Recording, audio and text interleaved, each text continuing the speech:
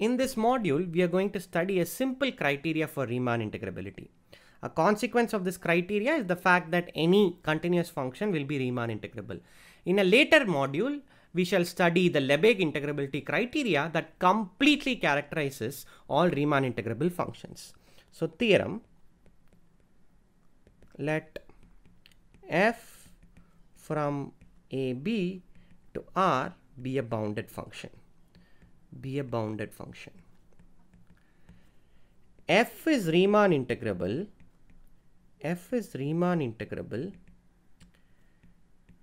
If and only if we can find, if and only if for each epsilon greater than 0, we can find a partition P epsilon such that U f P epsilon minus L f P epsilon is less than epsilon. The proof of this is very straightforward. Proof. Suppose f is Riemann integrable. We will first deal with that direction. Suppose f is Riemann integrable.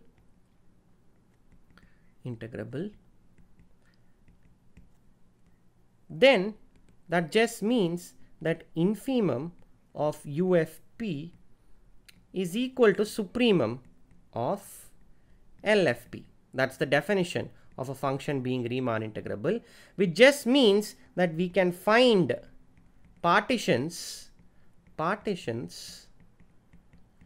P1, P2 such that U of FP1 minus L of FP2 is less than epsilon.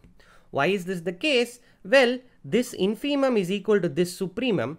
That means that there must be some quantity here and some quantity here that get arbitrarily closer and closer, right? So for this fixed epsilon, we should be able to find a partition P1 and a partition P2 such that UFP1 minus LFP2 is less than epsilon. Okay.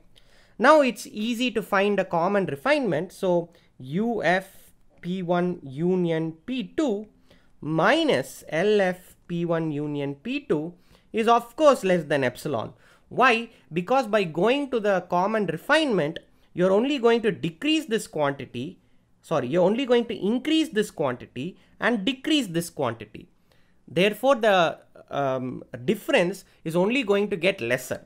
So you have UFP1 union P2 minus LFP1 union P2 is less than epsilon. Okay, so this proves one direction. Conversely, assume that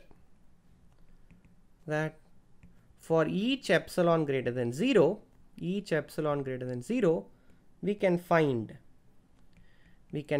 P epsilon such that U f P epsilon minus LF P epsilon is less than epsilon. Then it follows immediately that UF is equal to LF. Why is this the case? Well, because UF minus LF is always going to be less than or equal to UFP epsilon minus LFP epsilon, right? Because this is the infimum of the quantities UFP epsilon and LF is the supremum of the quantities. Therefore, UF minus LF will have to be less than or equal to UFP epsilon minus LFP epsilon, and this is less than epsilon. So what we have shown is UF and LF can be made epsilon close, hence by a theorem which we proved way back in week 1 or week 2. I think week 2 we are done. Okay, so because UF minus LF is less than epsilon, we are done. So this was a rather simple criteria. In fact, it just rephrases the fact that UF equal to LF in a slightly different language. but this is very useful, as can be seen in the next theorem. Any continuous function f from AB to R is Riemann integrable. Now here is a situation where we will not just use continuity, we will use uniform continuity in the proof. So first of all, observe observe that f is bounded because it attains its maxima and minima. It's going to be bounded. We have already seen that the image has to be also going to be a closed interval. Observe that f is bounded and uniformly continuous.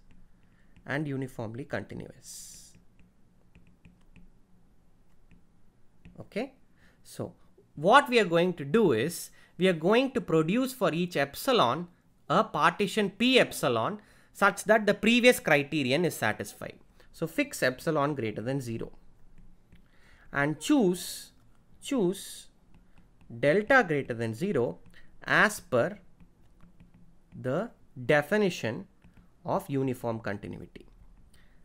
This just means as a recall, this should be digested by you and flowing in your veins by now, but just to recall, if mod x minus y is less than delta, x comma y coming from the closed interval AB, then mod f of x minus fy is less than epsilon.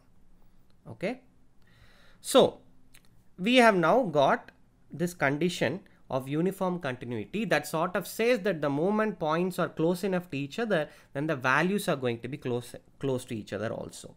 Now this will immediately show that we can find a partition that we want. Let P be any partition, or rather let P epsilon be any partition such that each delta xk is less than epsilon. Less than delta. That just means that consecutive points in this partition are less than delta distance away. Okay. Now, what will this show? Well, let's compute UF P epsilon and LF P epsilon. Okay.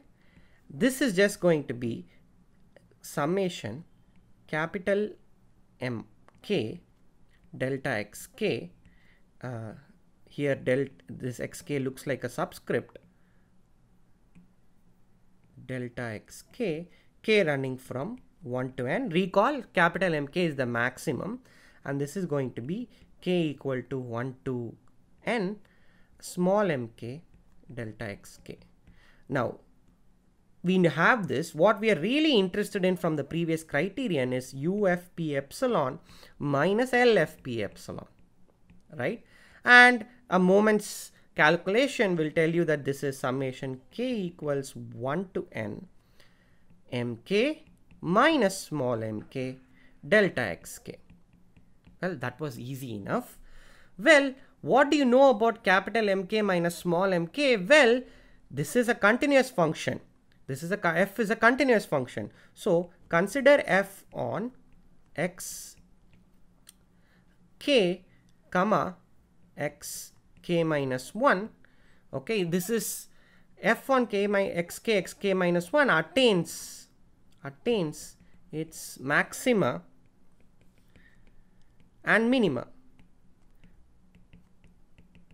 That means there are points in this interval xk minus 1 and such that f of that point is capital MK, and another point in this interval xk minus 1, or rather I reversed the thing, it's xk minus 1 xk, sorry about that, xk minus 1 xk.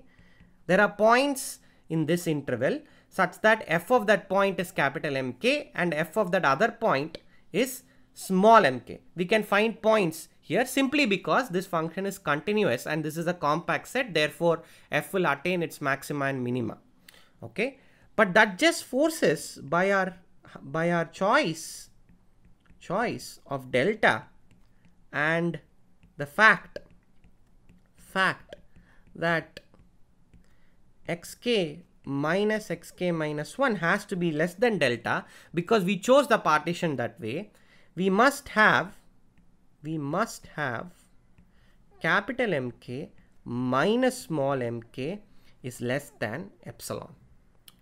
And the beauty of this fact is this is true for all k from 1 to n. Irrespective of the choice of k, this will have to be true. That just means summation k equals 1 to n small mk, capital Mk minus small mk delta xk, this has got to be less than epsilon times summation k equals 1 to n delta xk. And just thinking what this summation delta xk is, you will be able to see that this is just epsilon times b minus a. This is just epsilon times b minus a. Now what we have shown is, given any epsilon, we can find a partition p epsilon such that uf p epsilon minus lf p epsilon is less than epsilon times b minus a by k epsilon principle. The previous criterion, previous theorem guarantees that f is integrable.